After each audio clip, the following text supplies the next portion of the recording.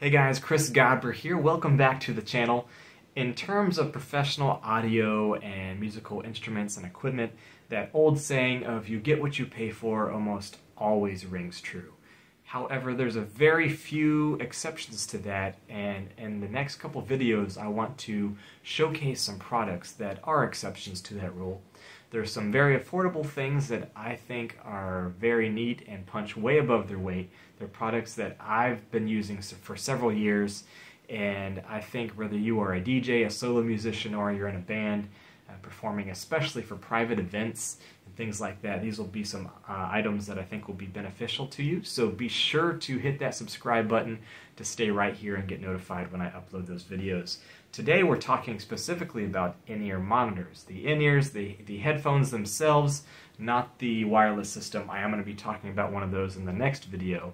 A very budget-friendly and high-quality wireless in-ear monitor system. So that's coming up. But today I want to talk about the earbuds. Earbuds and our in-ear monitors, it can be a bit confusing. There's so many options out there, most of them very expensive. And Shure and Sennheiser are some popular brands in that realm. And the Shures and the Sennheiser, the cheapest model you can get, it starts at about $99.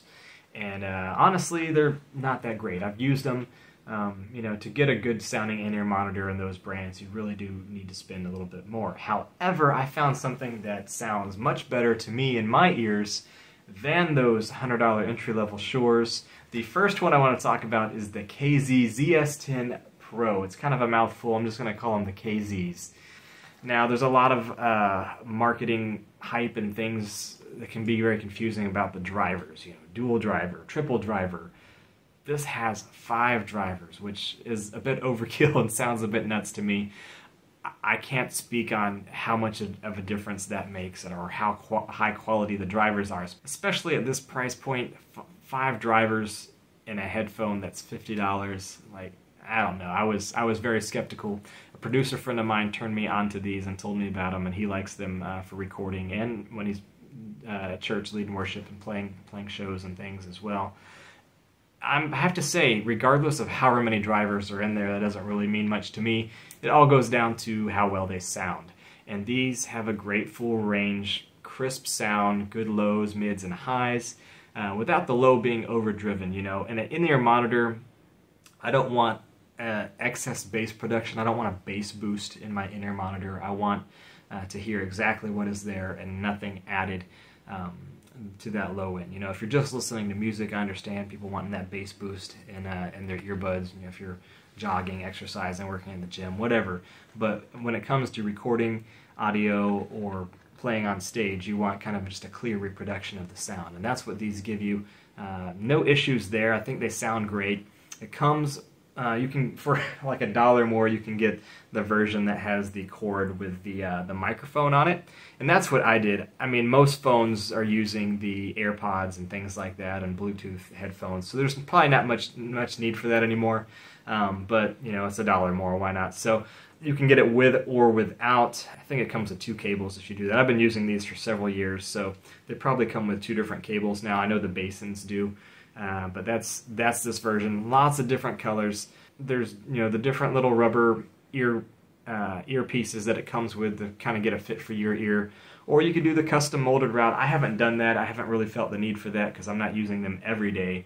But you can certainly do that. I get a pretty good fit with the medium size earpiece that seems to fit my ear canal really well. And they do a good job of sound isolating. I don't hear much on the outside when I put these in. It really does have a good secure fit. My caveat to these is the earpiece itself isn't a swivel. You know, these are kind of to shape. Once, I mean, it's not a bendable.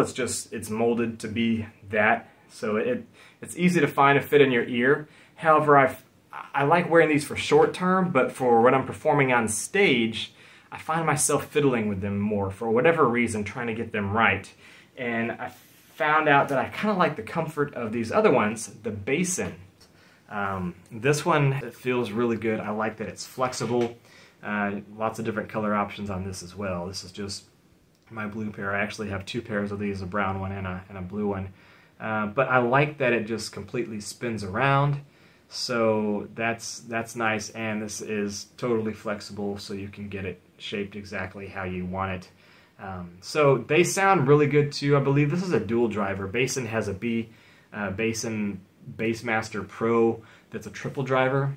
So that's the next model up. So I assume this one's a dual driver, which in order to get a dual driver Shure, you have to step up to that SE 425 model that's $240. For the price point, you can't go wrong with either one of these.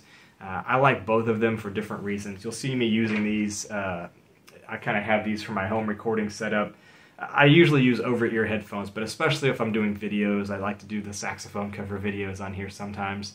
And you'll see me wearing these quite a bit.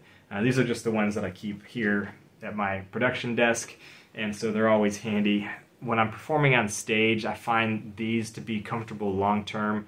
I find myself not adjusting them. Once I put them in, they stay where I need them to, and I don't find myself fiddling with them like I do perhaps with these. But it all depends on your preference, you know, different ear shapes and sizes. So it's really up to you. I've used both on stage, and I can't really say I like one 100% better than the other, but I tended to go with the BASNs for the most part, and I have those in my gig bag, and I use those without fail. So I've been very impressed with those. For the price point, you can't go wrong with either one at 50 bucks. Even if you bought both of them, it's an Amazon item, so you can send it back if you don't like one. Find which one you do like and send it back. You know, that's always an option as well. Or you just keep both and have two good sets for different occasions and things. That way you've always got them. So hopefully this is helpful to you. Be sure to check out the next video I'm going to be putting up soon. It's about my wireless in-ear system that I use, that you can use with these. And you can use it for a lot of other things too. I got a trick for those of you DJs and running live sound, how to use that to beam a speaker across a room without having to run an extra XLR. It saves on tape and tripping hazards and all that. So thanks so much for watching, guys. I'll see you in the next video.